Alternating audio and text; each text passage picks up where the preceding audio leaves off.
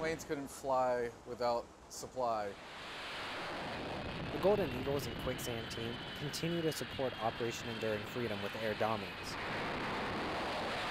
But these aircraft wouldn't be able to fly if it wasn't for the supply department being on top of their game. Because everyone relies on S8 for having the parts on hand and readily accessible and ready for issue.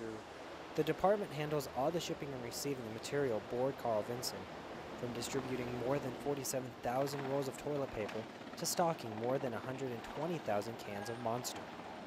My hands are on everything that comes on the ship.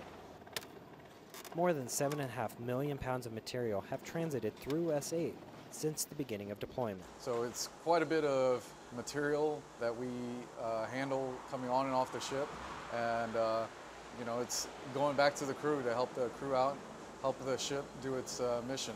And they also help with sailors' morale, as they assisted with processing more than 300,000 pounds of mail received since the Vinson hit the high seas. And the last replenishment wasn't any different.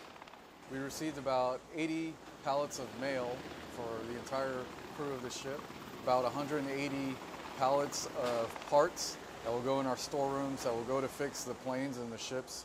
It helps it a lot. It's a big impact on the ship's mission. As long as we keep the material necessary to make it through deployment, things will go smooth.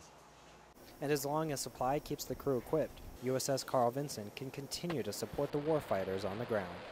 Reporting for the 70, I'm Petty Officer Eric Crosby.